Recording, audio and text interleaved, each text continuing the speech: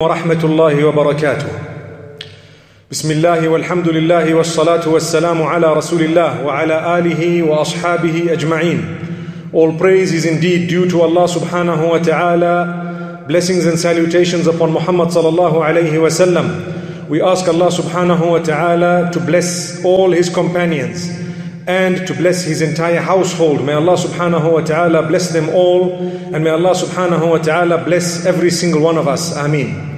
My beloved brothers and sisters in Islam, we have spoken about saving ourselves from shaitan, and we have made mention of how important it is to protect ourselves, and that Allah subhanahu wa ta'ala has revealed verses in the Quran that are so powerful that we would be protected from the devil. Allah subhanahu wa ta'ala has revealed a verse which a lot of us would know off by heart. It is verse number 255 of Surah Al-Baqarah. That is known as Ayatul Kursi. I'm sure many of us would know it off by heart. Allahu la ilaha illa huwa al-hayyul qayyum la ta'khudhuhu sinatun wa la nawm. That is how it starts.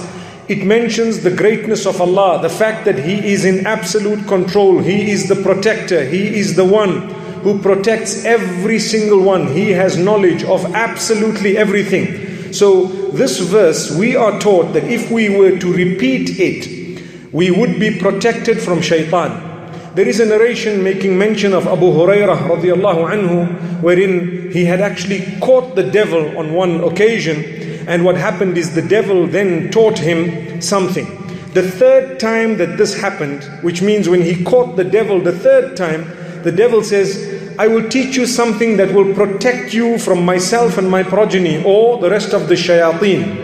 And so he taught him Ayatul Kursi. So Abu Hurairah released him. He went to Muhammad sallallahu alayhi wa sallam asking him or telling him what had happened. And Muhammad sallallahu alayhi wa sallam said, Sadaqaka wa huwa kadhub. He has told you the truth on this occasion. But remember, he is a liar. He tells a lot of lies. So we ask Allah subhanahu wa ta'ala to grant us protection from shaitan. My brothers and sisters, read Ayatul Kursi in the morning thrice. Read Ayatul Kursi in the evening after Salatul Maghrib thrice. Try to read it once after every salah. It is important because we would all like to be protected from the devil, from the evil eye, from shaitan, from so many other things that affect mankind that we cannot see. In fact, to add to that, the last two surahs of the Quran, known as Al-Falaq and An-Nas, قُلْ أَعُوذُ بِرَبِّ الْفَلَقِ. I'm sure we would know that surah off by heart. If we don't, we should do something about it. Learn its meaning and read it and repeat it. At least thrice in the morning, thrice in the evening. The same applies to the next surah. قُلْ أَعُوذُ بِرَبِّ النَّاسِ. Seeking protection from Allah subhanahu or in Allah subhanahu wa ta'ala from shaitan, from the devil, and from various other aspects of evil. This is Allah subhanahu wa ta'ala guiding us. He tells us, my brothers and sisters, it's important for us to realize the gift of Allah in order to save yourself from calamity, from disaster, from that which the devil whispers into your ears, from the evil eye, from magic, from so many other superstitious items. Read Ayatul Kursi. It's definitely a gift of Allah subhanahu wa ta'ala. Then we move on to something extremely interesting once again regarding spending. Many of us delay our acts of charity to the month of Ramadan. We need to realize that charity should not be delayed to the month of Ramadan. Yes, the calculation of zakah and the giving of zakah, it is permissible to give it in the month of Ramadan or to calculate it in the month of Ramadan. And indeed, those acts of charity that are given in the month of Ramadan, the reward is definitely multiplied without a doubt. But remember, where there is a need prior to Ramadan, never ever say, wait until the end of this month, because when Ramadan starts, that's when I'm going to give my charities. No, if there is a need that has arisen, it is very important for us to give upon that moment, and we will get a bigger reward than having spent in the month of Ramadan, because indeed the need is what made us give. Allah knows our intention. Allah will give and Allah will multiply the goodness. In fact, if we look at verse number 261 of Surah Al-Baqarah, where Allah subhanahu wa ta'ala says, مثل الذين ينفقون أموالهم في سبيل الله كمثل حبة أنبتت 7 سنابل في كل سنبلة 100 حبة والله يضاعف لمن يشاء والله واسع عليم. The example of those who spend their wealth in the right cause, in the cause of Allah subhanahu wa ta'ala, is similar to a seed, which means the wealth you've spent is like a seed. The seed germinates 7 spikes, which means the reward is being multiplied. It is growing. And on each spike you find another 100 seeds. 100 seeds again, making it 700. This is why Muhammad sallallahu alayhi wasallam says, when a person spends, Allah subhanahu wa ta'ala multiplies it 10-fold to 100-fold to 700-fold and beyond. The 700 is from this verse number 261 of Surah Al-Baqarah. My brothers and sisters, when you spend, it can never ever decrease your wealth. Nobody has become poor because they've been charitable, because they've given in the right cause. Nobody has become poor when they've spent for the cause of Allah subhanahu wa ta'ala. They've always received and achieved multiplication in their wealth, in their sustenance, and in fact, lots of blessings. What is the meaning of blessings? The barakah. Barakah meaning, when a person has, say, $1,000, that $1,000 will last for longer than another person's $10,000, because that one may not have the blessings. This is what we say when we are referring to the blessings of Allah subhanahu wa ta'ala. This is what we mean. So this is why Allah subhanahu wa ta'ala says, when you purify your wealth by giving it, imagine purify. Why purify? Your heart becomes pure. It is no longer clinging to materialism. A lot of the problems that we face on earth today are connected to materialism. The fact that we love that which is material. When you can divorce yourself from that which is material, or you understand the type of link you're supposed to be having with materialistic items, then you will be able to achieve true success. So Allah subhanahu wa ta'ala tells us about this. When you have spent in the right cause, it actually cleanses you. It makes your heart clean. Everyone loves money. Everyone loves wealth. I'm sure all of us, we would love to be wealthy. But at the same time, those who have spent in the right cause are the truly wealthy. They are the ones whom, when they pass away, the wealth will bear witness for them. Oh Allah, this man earned so much of wealth, but he gave it to those who are more desperately in need of it than himself. May Allah subhanahu wa ta'ala protect us and grant us a deep understanding. This is why Allah says He will multiply it 7 times, 100 times, 700 times. Multiplication. Imagine, today people are ready to give their money to a bank where they are earning interest in a haram way, in a prohibited way. And they would say, oh, I'm getting 6% and 10% and 20%. Allah says, hang on, that is haram. It seems to you that the wealth is multiplied, but no way. Save yourself from that which is haram. Allah subhanahu wa ta'ala will never allow you to succeed through that which is prohibited. No way. That cannot happen. You need to repent to Allah subhanahu wa ta'ala and spend that wealth in the right cause, because Allah says when you invest it with me, you will definitely see the greatest returns. Imagine here Allah is saying 700% returns. 700%. Subhanallah. You put in $1, you get $700 instantly. Subhana Rabbi al-A'la. May Allah subhanahu wa ta'ala make us from among those who can spend. No matter what you have. Don't say, I'm a poor person, I cannot spend. If you have $5, spend $1. Spend 50 cents. Subhanallah. Maybe through the barakah and the blessing of that spending, you will be able to achieve greatness or goodness in so many different aspects of your life, including your health, including your children, including perhaps bliss in your marriage. All this connected to you spending. Many of us suffer because we are stingy, we are miserly, we are selfish when it comes to the property that Allah has bestowed upon us. So this is something very interesting, and Allah subhanahu wa ta'ala warns us to save ourselves from spoiling the reward that we would be achieving after we have spent. You see, some people have a habit. What is this habit? It's a bad habit. They spend, mashallah, they give. But every little while they say, I gave. It was because of me that you are wealthy. Because of me you are rich. Because of me you are where you are today. No way. Allah says, if you say that, you have just spoilt the reward of the charity.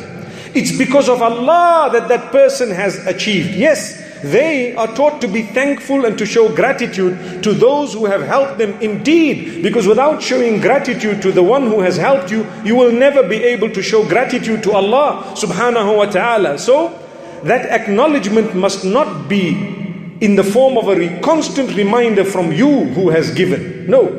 You don't constantly remind a person or brag about it. Tell the whole world, that person is rich because of me. That person you are rich because of Allah. So that person, if they got through you, it was Allah subhanahu wa ta'ala who gave them in the first place. May Allah subhanahu wa ta'ala bestow upon us wealth, and may He not make us from among those who brag.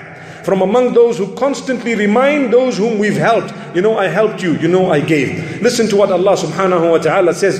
Verse number 262 of Surah Al-Baqarah, where Allah is asking us to protect ourselves, to save ourselves from what? To save ourselves from nullifying the reward of the charity. الذين ينفقون أموالهم في سبيل الله ثم لا يتبعون ما أنفقوا منا ولا أذى لهم أجرهم عند ربهم ولا خوف عليهم ولا هم يحزنون. The ideal people are those who spend in the path of Allah, in the right cause, that which Allah has instructed you to spend in, and then they do not follow that spending with bragging or harm. They don't brag about it and they don't harm the people.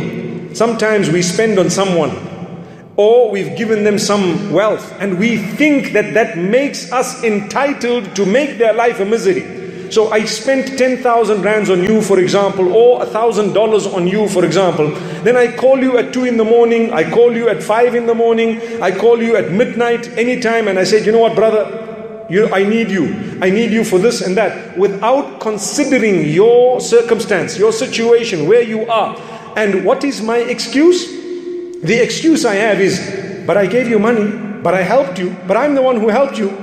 Even if you're paying me a salary to work for you on a monthly basis, the time stipulated is the time that you should stick to. You do not abuse me because you are giving me a salary. May Allah subhanahu wa ta'ala grant us an understanding. If that is regarding a salary, remember, a charity, you will never be rewarded truly for that charity, or the reward of that charity will be nullified if you happen to abuse the person whom you've been charitable towards just because of that giving, that amount that you have given them. Never do that. So Allah says, those who spend their wealth in the true way and do not follow that spending with harm or with bragging about it, Allah subhanahu wa ta'ala says, number one, they will have a full reward with Allah subhanahu wa ta'ala. Full reward. Why? Because you spent it, and on top of that, you were humble. You didn't make it known. You didn't abuse. You didn't brag. Number one, you achieve a reward. لَهُمْ أَجْرُهُمْ عِنْدَ رَبِّهِمْ. With Allah, the reward is registered, it's written, it's recorded. And then Allah subhanahu wa ta'ala says, وَلَا خَوْفٌ عَلَيْهِمْ وَلَا هُمْ يَحْزَنُونَ. No fear upon them. They never need to fear. They don't need to worry. Allah is with them. They have helped others, Allah will help them. The Prophet Muhammad sallallahu alaihi wasallam says, كان الله في عون العبد ما كان العبد في عون أخيه. Allah continues to assist a worshipper for as long as that worshipper continues to assist another worshipper, someone else. You help fellow human beings, Allah will help you. You help the creatures of Allah, Allah will help you. I always say, people save themselves from Jahannam, from the fire of hell, by being compassionate towards a dog and a cat. I'm sure you've heard of those narrations. A woman who was saved from the punishment, or a man who was forgiven because he was compassionate towards a dog, for example. If being compassionate towards an animal got these people their freedom, or saved them from the punishment of the fire, or earned them forgiveness, what do you think will be the reward of being compassionate to a human being? A human being. We're not talking here about Muslims. We're talking about people who don't share your faith, but they share humanity with you. That's on a higher level than a dog and a cat. And thereafter, if the person happens to be a Muslim, then you get an even greater reward. May Allah subhanahu wa ta'ala bestow upon us an understanding. May Allah make us from those who can spend, even if it means a small percentage of our own wealth. So Allah subhanahu wa ta'ala says, La khawfun alayhim. Those people who have spent properly, and they don't brag about it, and they don't harm thereafter, there is no fear upon them. And on top of that, Allah says, وَلَا هُمْ يَحْزَنُونَ. They will never be sad. Allah will protect them from sadness. So if you want to save yourself from sadness, wallahi, my brothers and sisters, you need to spend in the cause, in the right cause. And on top of that, be humble.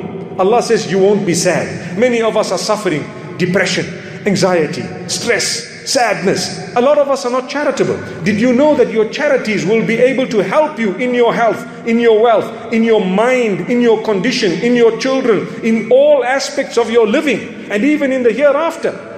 Here is Allah subhanahu wa ta'ala telling us clearly that Allah subhanahu wa ta'ala will bless these people with goodness. Allah will bless them with removal of sadness. May Allah subhanahu wa ta'ala remove our sadness, and may Allah subhanahu wa ta'ala grant us acceptance. May He make us not from amongst those who are worried on the day of judgment. May He make us from those who are given good news the day the angels come to take us away. So then the next verse, Allah is telling us about how a good word, قَوْلٌ مَعْرُوفٌ وَمَغْفِرَةٌ, and forgiveness. If you are to say a good word to someone, speak well, speak with respect, use good words when talking to others. And if you are forgiving towards people, is far better than an act of charity after which you are bragging or you are harming. Allahu Akbar. Listen to what Allah says. قَوْلٌ مَعْرُوفٌ وَمَغْفِرَةٌ خَيْرٌ مِّن صَدَقَةٍ يَتْبَعُهَا أَذًى. A statement of goodness, a good word, and forgiveness is better than a charity that is followed by harm. May Allah subhanahu wa ta'ala help us say good words. So my brothers and sisters, you want to save yourself from difficulty, from spoiling relations. You want to save yourself from people hating you just because you didn't know how to talk to them. Speak correctly, speak with respect, choose the best words, choose the most beautiful way of coming across, getting across. How do you want to communicate with people? Think about it. Allah says, say a word that is beautiful. It is actually very good for you. It will benefit you in so many ways. And Allah subhanahu wa ta'ala also uses the term maghfirah.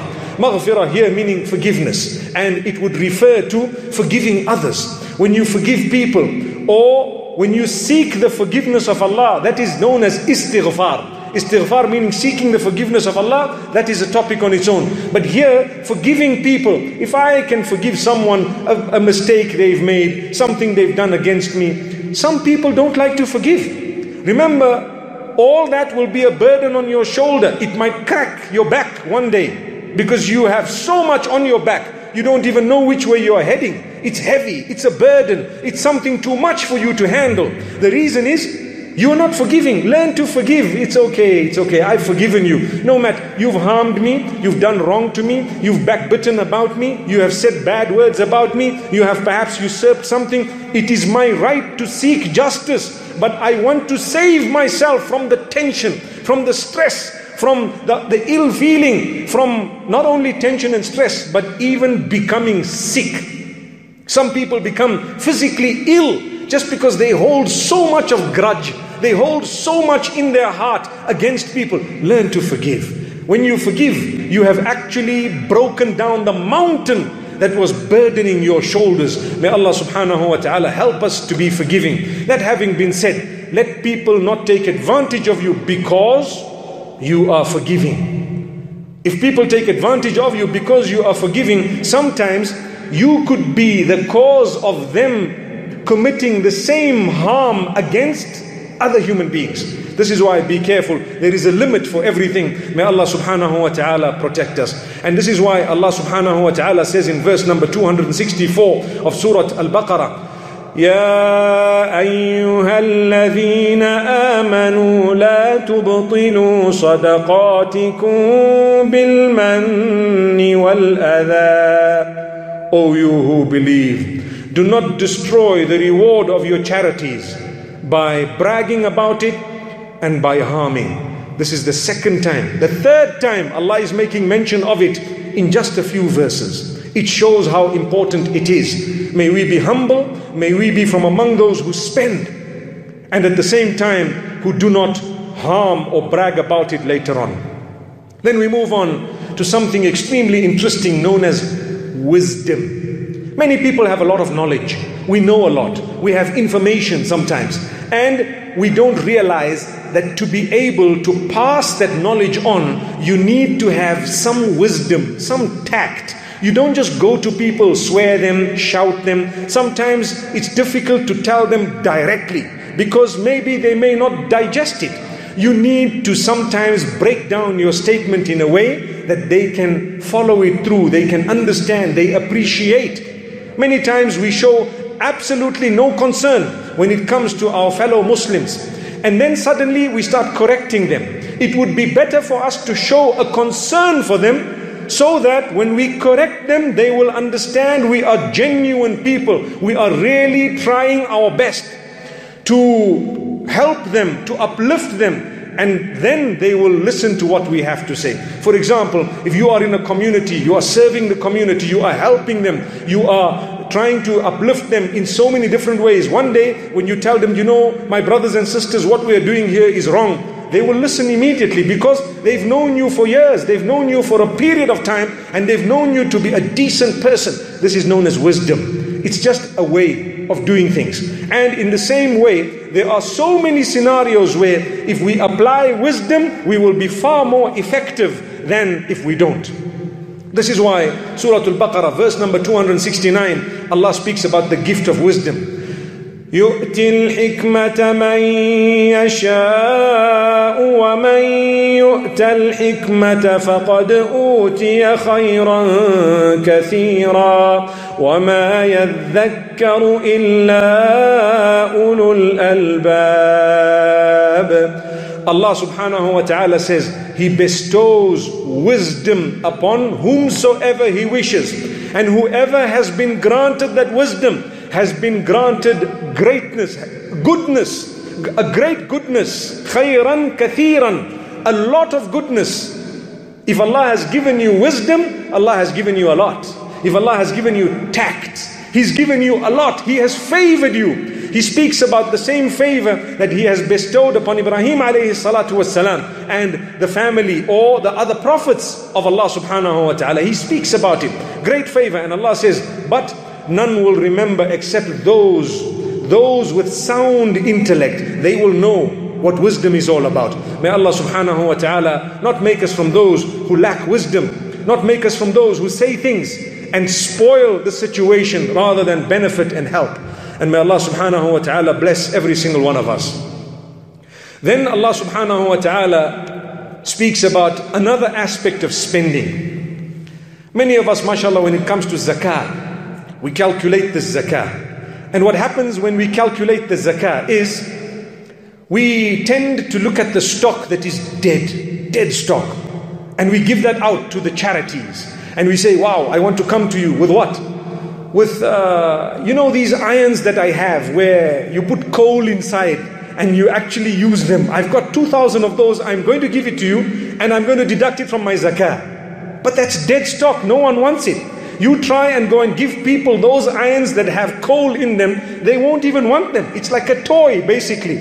So Allah is warning us to say, hang on, when you want to give charities, give something decent, something you would accept yourself. That's something that would make you from among those who deserve a reward. What reward do I want when I'm only giving out that which is not even going to be used by myself? Remember, yes, there is zakah. Zakah is that which is compulsory. We're talking about that here. And also that which is voluntary. That which is voluntary, there are no restrictions, but let it not be an insult to those whom you are giving it to. For example, you have clothing tattered and torn. Nobody would wear it. You wouldn't even wear it yourself. Then you want to give it as a charity and say, no, do something with it. I'm sure there will be people who will want to wear it. Hang on.